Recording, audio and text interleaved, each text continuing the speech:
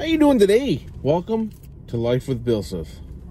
Today on the Billsiff Show, I've took a ride here into Home Depot to get myself a couple pieces of styrofoam, 2x2 for the pond,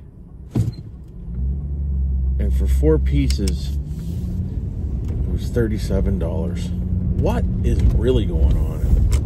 $37 for 4 pieces of insulation. That's wonderful. That is just wonderful. Well, I guess no hot dogs this week. Sorry about that. Spent money on insulation. Why wouldn't I? What I'm doing is instead of closing my pond, I just have a little pond up front. You guys know that if you've been watching me for a while. If you haven't, then I have a little pond up front. Go back and see the other videos there, and you'll see the pond I'm talking about. I always close it every year. But I figured this year, you know what? In my neck of the Ontario here, it doesn't get as cold as it used to. So I'm going to try and run it all winter.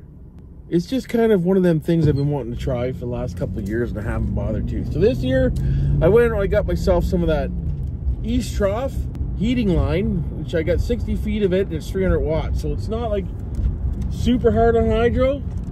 It's not bad on hydro. So I buried my filtration system into the ground and I wrapped that around it, down the pipes to the pond on both inlet and outlet, and put styrofoam around it. And now I'm going to make a lid that goes over it, the styrofoam. The wire itself, if you check it, it's like 91 on the wire side. So it actually feels pretty friggin' warm. So I got to put a couple pieces of styrofoam on top of the pond surface, of course, because heat escapes out the top of the pond out of water like nothing. So maybe we put a couple of pieces of styrofoam to float around the surface there. That will help keep the heat in as well. So we're going to try it, see what happens. Yesterday I worked on it for about 2.5 hours and got all the wiring ran and buried and this and that and the other thing. Now I just got to make the lid for it, put the styrofoam where I need to put it. So as I'm heading back home here, I figured I'd come on here and tell you, I should have just recorded the whole thing doing it, but like I haven't had the ambition to do videos like I used to because my attitude has changed. I don't have the same attitude I used to have because everything is so damn expensive anymore. You can't buy anything to work on anymore. Like my step van, you know, she's shut down until at least next year. I haven't got a cent to spend on the son of a bitch. This poor guy in front of me looks like he got some 2x4s. Yeah, he got some 2x4s. I'd say probably about 30 of them. Here, I don't know if I can show you or not. Let me see if I can. How do you spin this thing while you're recording? Can you or can't you? Oh man, you have to stop the video to do it? Come on. He's got about 30 2x4s and a bunch of 2x6s, and that probably cost him, I bet you, 400 bucks. I wouldn't be surprised. Halloween's over. Christmas is next. What do you think of that? I'm recording with my iPhone 15, so Pro Max. I know, I just complained about money, but I'm on financing on this phone, and I didn't want to buy my other one out for $600, so I just stayed on financing, and they sent me a new phone. I sent the other one back, so Bob's your uncle. Much easier that way, less money, not in the long run, but whatever. So I've been wanting to try recording on the new phone, and this is a front firing camera too. This isn't the back firing camera, so supposedly the front camera is supposed to be 4K too.